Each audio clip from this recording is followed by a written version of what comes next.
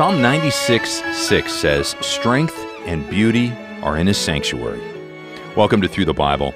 Today, Dr. J. Vernon McGee tells us more about how strength and beauty were illustrated in the furnishings of the temple built by Solomon. As we go through the whole Word of God in 5 years, we'll hear Dr. McGee make many more connections like this between books in the Bible, some in rather unusual places. So don't miss a study.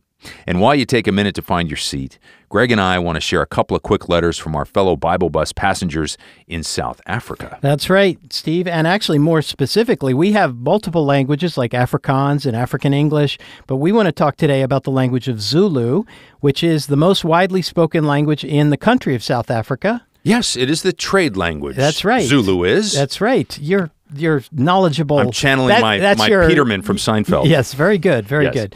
This 24% of South Africans speak Zulu. So we have some great letters in response to a ministry, by the way, that's been on the air since 1995. Yeah, we've had a long-standing commitment to Zulu in South Africa. Yeah. Here's the first one. This is from Bartholomew. He says, "A friend told me about your program, and I listen daily. I must say we are in crises in the house of the Lord to find true teaching of the Word of God. You make me thank the Lord that at least we have people who are still preaching it pure without adding their own things. I just want to ask you, please keep ministers in your prayers. Prayer for God's favor in their lives to preach only the true gospel of God. We are also praying for you that God will help keep on using you for His glory." And that's so many pastors rely on the teaching of Through the Bible, and that's what he's referring to. Now, here's another one. "I am from the Eastern Cape," writes Zamil. "I am a long-distance truck driver. I just want to share with you that although our jobs keep us on the road long hours, the powerful sermons that you broadcast through the radio keep us awake and remind us that it is the grace of God that we are safe on the road. I travel with 2 guys. When I first started listening, my companions complained, but now they remind me to tune in at the time of the program. Thank you for encouraging me and strengthening my faith. I don't have the opportunity to go to church, but through your program, my soul is always full of the Word of God." Wow, that is so encouraging. Here's another one. This is, "Greetings in the name of our Lord Jesus," writes Sindiswa. "I am writing to you to let you know how much your programs have changed my life. I am a new believer, and I thank God for your Bible teaching. It is in this Bible study where I get all the answers about things I don't understand. I will keep listening and taking it to heart. And by the way, my name means saved, and now I am." Beautiful. You know, the stories we get from around the world are like fingerprints, aren't they? They're just, each has an individual characteristic to it. It's such an encouragement to hear how the Lord is moving and blessing His Word throughout the world. Greg, why don't you pray for our listeners worldwide and also for our study as we launch into 1 Kings? Father, we're so grateful that you've given us the chance to speak your word and teach it and present it to people truly on a worldwide basis. That's only your grace. We pray you would continue to reach people with your word around the world. And now here on this program, as many, many people listen, will hearts be changed and lives transformed. And we ask it in Jesus' name. Amen. Our teacher, Dr. J. Vernon McGee, now leads us through the Bible. Now our study today, friends, brings us to the 7th chapter of 1 Kings, and we saw last time the building of the temple. It was 7 years in building, we're told, and we saw that it was much inferior actually to the tabernacle, though it was rich and ornate and probably cost $5 million. It was a little jewel box. Not large. It was only twice as large as the tabernacle, but around it were buildings. And there were many complications, many intricacies that were not in the tabernacle. And the tabernacle in the New Testament becomes the model that speaks of Christ. Actually, the temple, although we'll see that the Shekinah glory came upon it, it never really measured up to what the tabernacle was, and there never really was the power there that there was in the tabernacle. We feel today if we get the right method, we've got it made, but it's not in methods. It's rather today in the power of the Spirit of God as He takes the Word of God and uses it. Today we're absolutely obsessed and we're submerged, overwhelmed by methods. And a great many people feel like if they can just get the right book and get the right method and make the right approach, that's all that we need. My friend, we need the Word of God today, and it's the only solution to the problem. And someone says, well, the Bible is not popular today. Friends, we're finding that a great many people are still interested in the Word of God. And it's certainly brand new to a great many folk because there's not much teaching of the Bible in our day. Now, in chapter 7 here, we see that Solomon not only built the temple, but he built some other structures here. Notice verse 1. But Solomon was building his own house 13 years, and he finished all his house. Now, the temple was 7 years, and his palace was almost twice as long in building. It must have been a very elaborate sort of thing. And then we're told in verse 2, he built also the house of the forest of Lebanon. That was his lodge, his second house. It's where he went on vacation. And we're told that the length thereof was 100 cubits. That's longer than a football field, by the way. And the breadth thereof 50 cubits. That's 75 feet. Height thereof 30 cubits. That's 60 feet. Upon 4 rows of cedar pillars with cedar beams upon the pillars. Now, all this material was furnished by Hiram, king of Tyre, by the way. Hiram furnished the stone, and he also furnished the cedars of Lebanon. Very few of those graceful, tall cedars are left today. All of that country has been, including Palestine, has been denuded. At one time, it was apparently heavily timbered, but not so today. Now we find that he not only built that, but he built other things. And I'll drop down to verse 8. And his house where he dwelt had another court within the porch, which was of the like work. In other words, he built in a very ornate and elaborate way. Now we're told Solomon made also an house for Pharaoh's daughter, whom he had taken to wife, like unto this porch. He seems to have put her in a very favored position. And he couldn't build all of those girls a palace. If he did, he'd have 1,000 of them. And that would have been a building program that would look like a housing development today, a government project. But he didn't do that.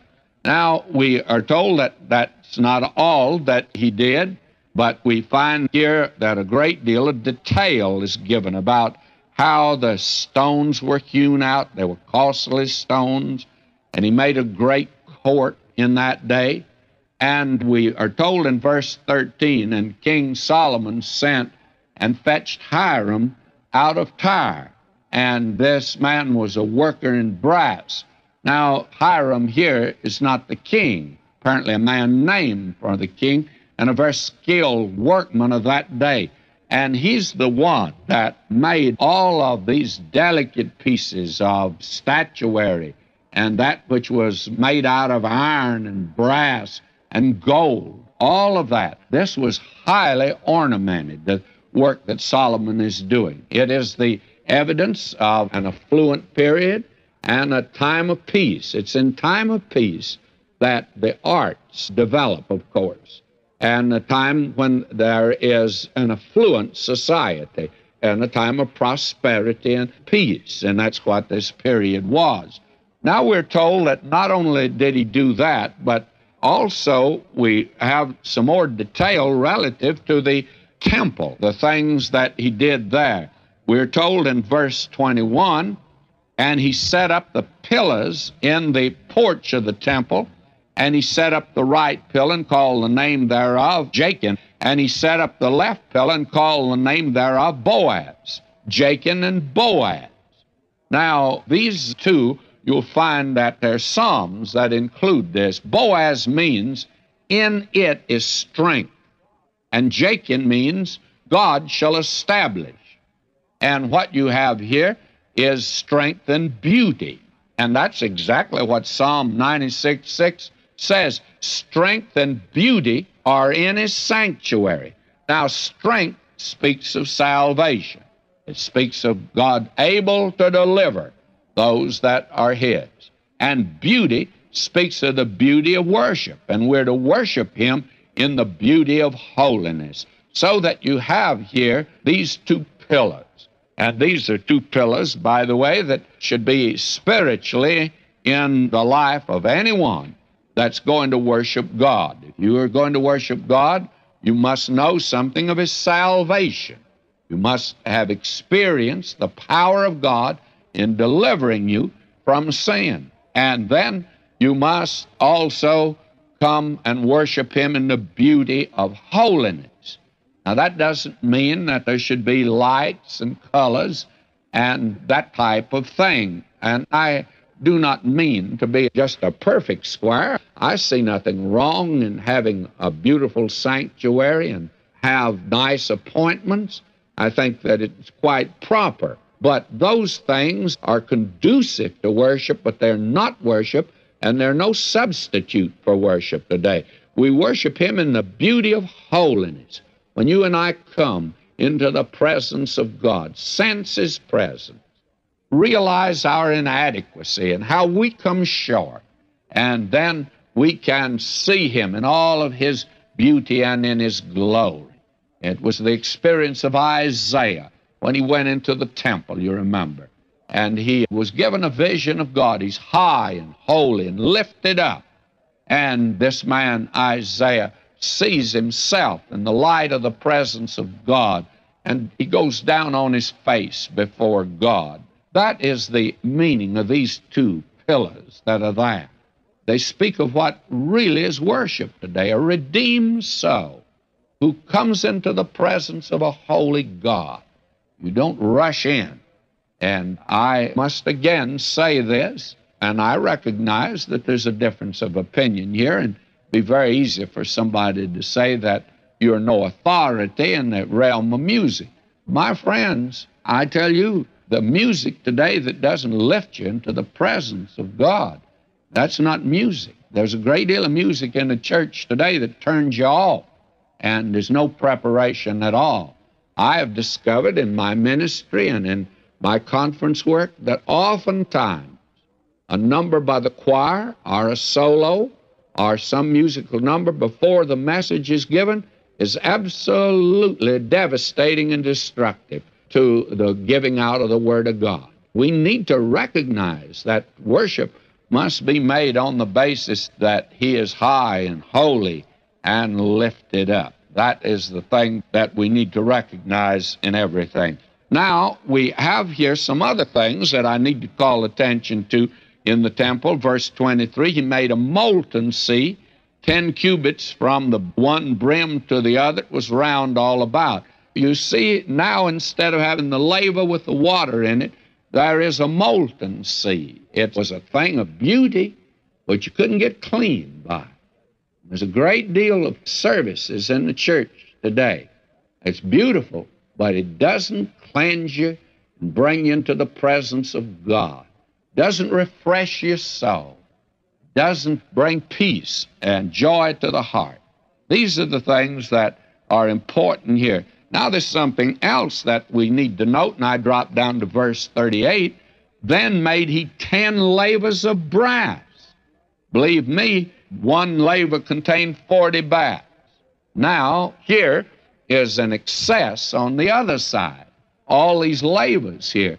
Well, may I say, all that cleanses today is the blood of Jesus Christ, God's Son, just keeps on cleansing us from all sin. How important that is.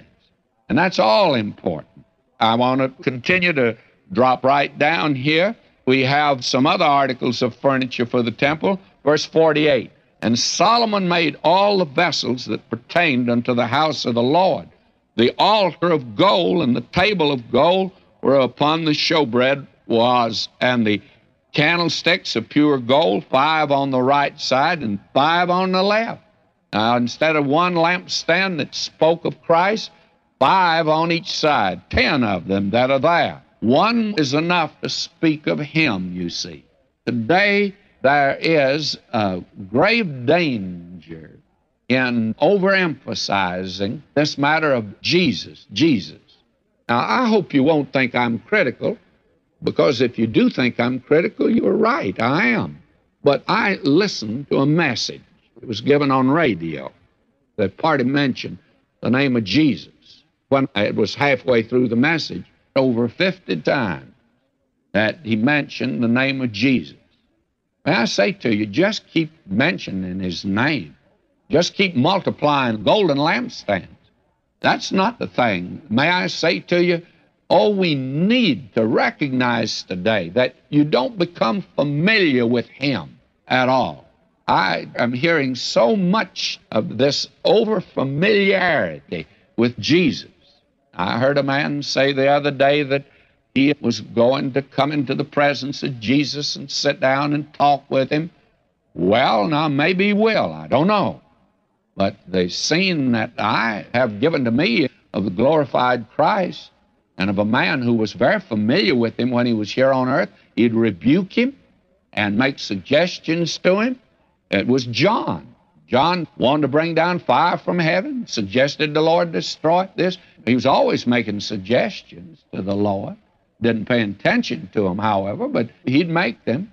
And he reclined on his bosom in the upper room. He was very familiar with him in the days of his flesh. But John says, when I saw him on the Isle of Patmos, the glorified Christ, I fell at his feet as dead. I think that's where you're going to be. This idea today, just because we keep multiplying lampstands, and we become overly familiar with him, and just keep pronouncing his name, friends. Let's not get familiar with him, how wonderful he is. And he's one we worship. We adore him today. And he is the one that we fall down before. That's important to see. Now we have other things that are said here. We have in verse 51, so was ended all the work that King Solomon made for the house of the Lord. And Solomon brought in the things which David his father had dedicated, even the silver and the gold and the vessels did he put among the treasures of the house of the Lord. See, David is the one that had gathered all of these things. And so the articles of furniture that David had protected are now brought in.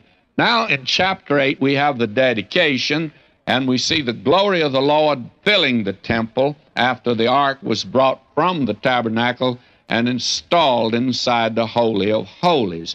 Now let me begin reading at verse 1 of chapter 8 of 1 Kings. Then Solomon assembled the elders of Israel, all the heads of the tribes, the chief of the fathers of the children of Israel, unto King Solomon in Jerusalem. Now we have here the dedication. Will you note here, verse 5, and King Solomon, all the congregation of Israel that were assembled unto him were with him before the ark, sacrificing sheep and oxen that could not be told nor numbered for multitude. Now, you must recall that the number of animals that were offered here, the explanation of how it can be done is easy. They had 2 altars to begin with, and then for this occasion, they had many temporary altars that were there. And they thought by the continual sacrifice, but that, my friend, wasn't the impressive thing. He has appeared once in the end of the age to offer himself once for the sins of the world. Didn't need all of this, but Solomon went in for that type of thing. Now we are told that when the ark was brought in, that the glory filled their house. Verse 10, it came to pass when the priests were come out of the holy place that the cloud filled the house of the Lord.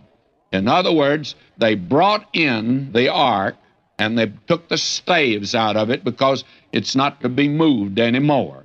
And the cloud filled the house of the Lord, so that the priests could not stand to minister because of the cloud, for the glory of the Lord had filled the house of the Lord. Now we have this dedication. Verse 12, then spoke Solomon, the Lord said that he would dwell in the thick darkness. I have surely built thee a house to dwell in, a settled place for thee to abide in forever. But now notice, somebody says, well, he did expect God to dwell in it. No, he didn't. Let's keep reading down. Verse 17, it was in the heart of David my father to build a house for the name of the Lord God of Israel. And the Lord said unto David my father, whereas it was in thine heart to build a house unto my name, thou didst well that it was in thine heart. That is, God says, I'll give David credit for it.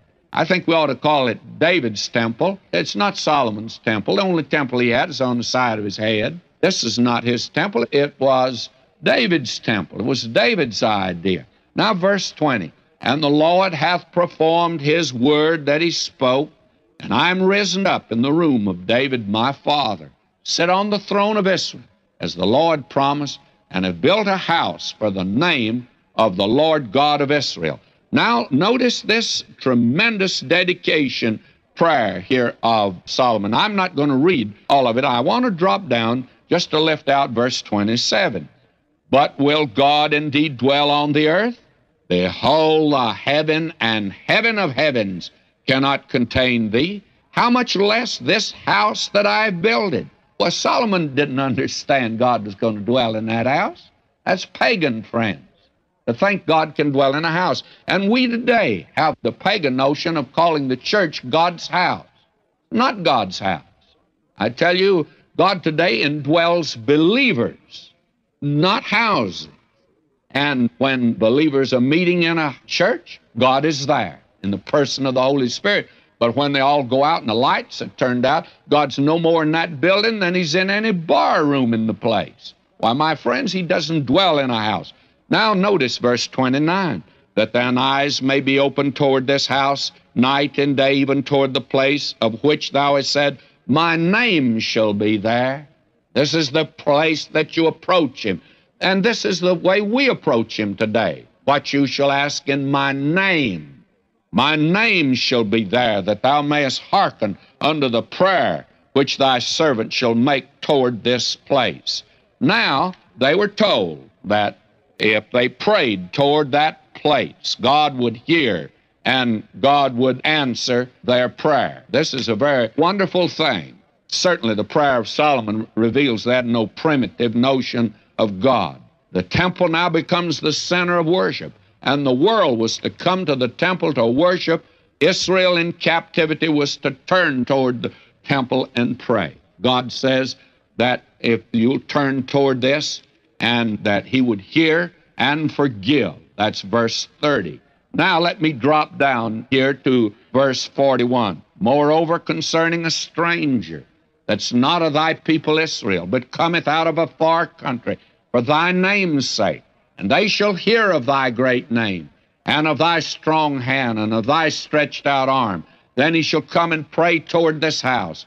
Hear thou in heaven thy dwelling place, and do according to all that the stranger calleth to thee for, that all people of the earth may know thy name, to fear thee, as do thy people Israel, and that they may know that this house which I have built it is called by thy name.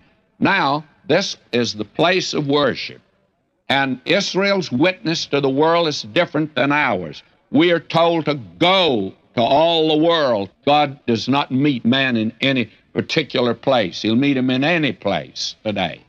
But in that day, it was, come, let us go to the house of the Lord. And the stranger would come from afar, as the Queen of Sheba, as we shall see. She came, and this coming, my friend, reveals the fact that the way God was approached was by coming to Jerusalem. This was the way to God. All of that speaks of Christ and the cross of Christ, and that's the way to God today. He made it very clear, no man cometh to the Father but by me. It's not through a temple today. It's not through a ritual. It's not through a service, but it's through Jesus Christ today that we come to God.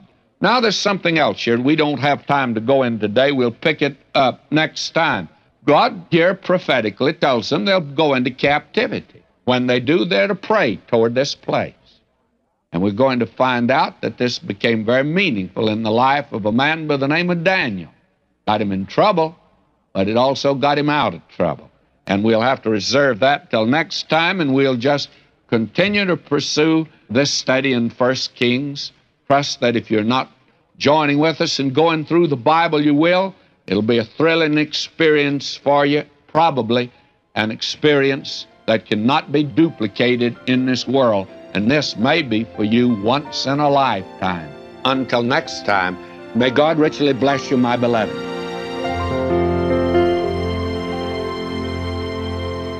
There are more great adventures to come in God's Word. Until then, if you need to contact us, please call 1-800-65-BIBLE or visit ttb.org. Jesus made it all to Him I owe. Sin had left a crimson stain, He washed it white as snow. We're grateful for the faithful and generous support of Thru the Bible's partners, whom God uses to take the whole Word to the whole world.